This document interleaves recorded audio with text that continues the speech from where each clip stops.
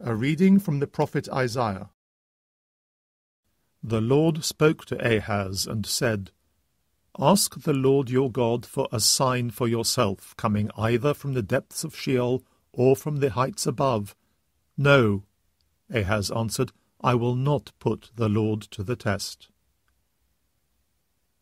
Then Isaiah said, Listen now, house of David. Are you not satisfied with trying the patience of men without trying the patience of my God too? The Lord himself, therefore, will give you a sign.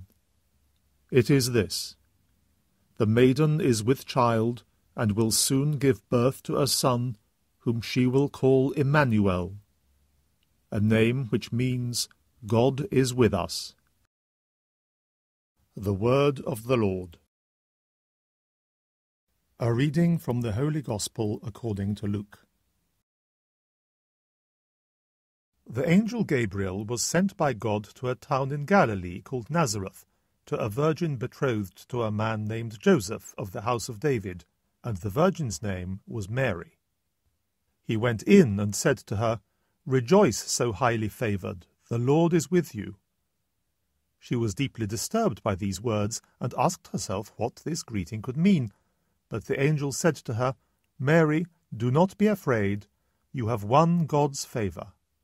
Listen, you are to conceive and bear a son, and you must name him Jesus. He will be great, and will be called Son of the Most High.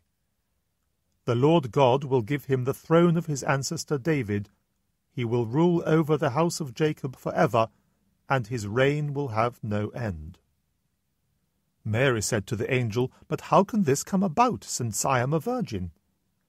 The Holy Spirit will come upon you, the angel answered, and the power of the Most High will cover you with its shadow. And so the child will be holy, and will be called Son of God. Know this, too. Your kinswoman Elizabeth has, in her old age, herself conceived a son, and she whom people called barren is now in her 6th month, for nothing is impossible to God. I am the handmaid of the Lord, said Mary. Let what you have said be done to me. And the angel left her. The Gospel of the Lord.